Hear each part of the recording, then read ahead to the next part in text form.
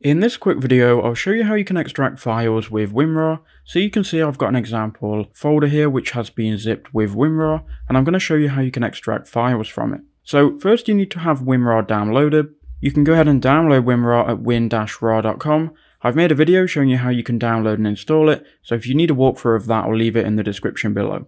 Once you've got WinRAR downloaded, now any zip or RAR file you'll be able to open with WinRAR. So if you go ahead and double click on the files, it's then going to open WinRAR in this window. Now here you can see you've got some options.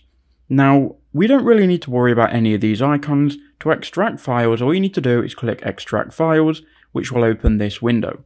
Now from here you can choose where you want to extract them to.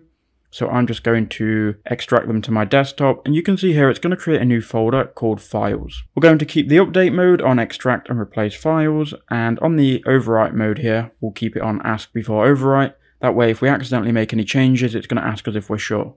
Then go ahead and click OK, and then you can see it extracts that zip or RAR file to a standard folder which we can open and preview the files inside. Another quick way of just extracting files real quick, if you go ahead and open up the zip file, you can just highlight your files and drag them to wherever you need to. So I've just dragged them to my desktop. That's how you do it. I hope that quick video did help you out.